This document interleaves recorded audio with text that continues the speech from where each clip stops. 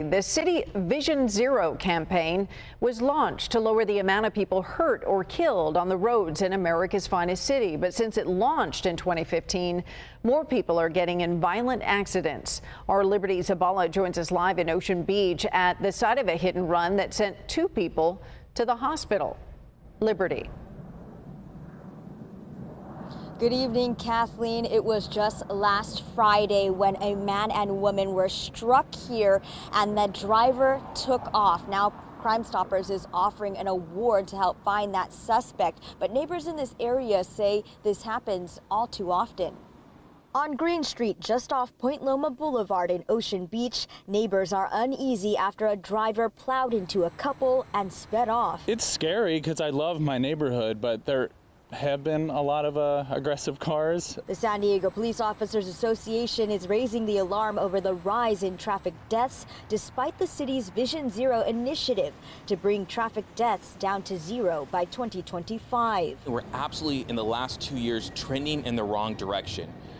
In 2017, we had the mid-30s for fatal traffic collisions, which is still too many. A Vision Zero update found there were 67 deadly traffic collisions in 2021. That jumped to 69 deaths last year. Traffic collisions almost double, and in the same time frame, the traffic enforcement has been reduced in half. SDPOA's Jared Wilson says the lack of officers and cuts to SDPD's traffic enforcement worsens the problem. Traffic enforcement saves lives. The people who live in the neighborhoods want the traffic laws enforced. They want people to be held accountable when they're speeding, be held accountable for running those red lights, running those stop signs. And we're just not able to really have those officers in the field enforce those laws because they're chasing 911 calls, because we're 200 officers down. He advocates to restaff and reinvest in SDPD's traffic division. Specifically traffic division, I would agree with that.